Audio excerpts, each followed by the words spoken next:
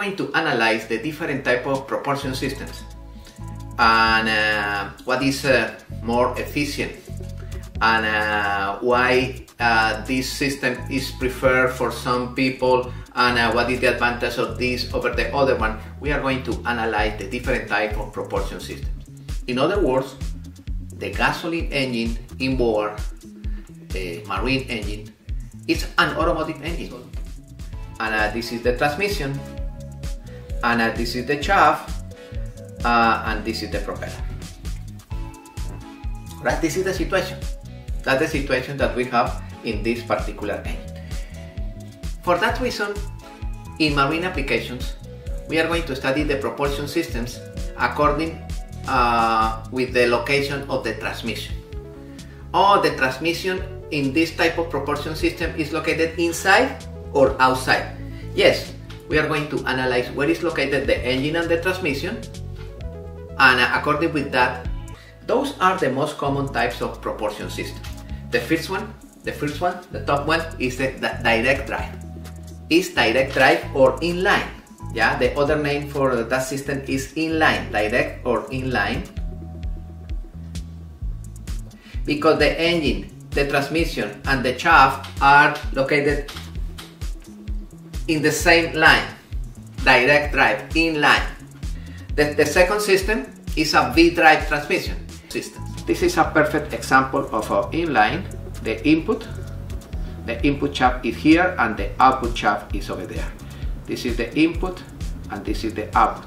If you see, it's in a perfect line. It's completely aligned.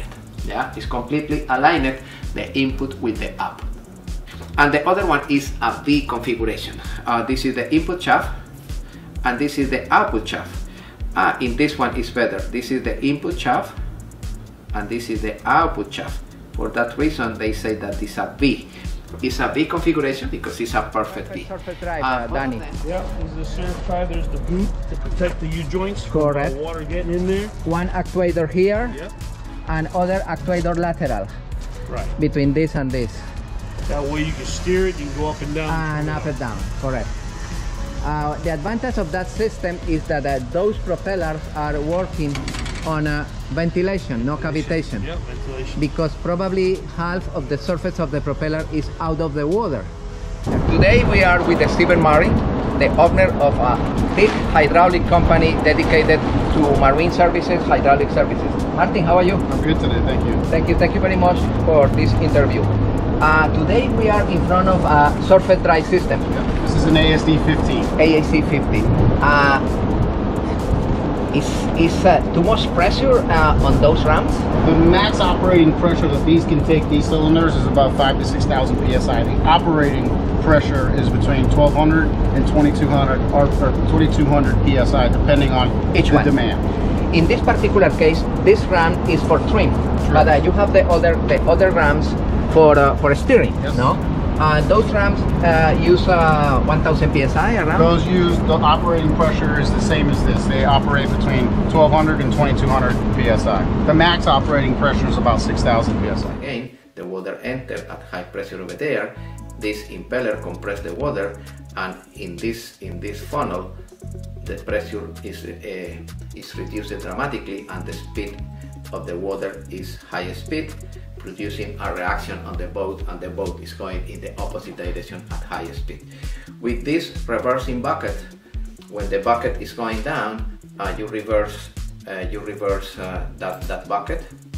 You see that bucket when the bucket is going down here.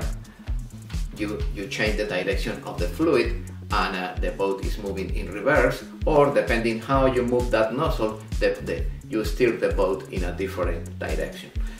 Yes, this is the typical unit, and the engine is located here. The gas or diesel engine is located over there, or electric motor.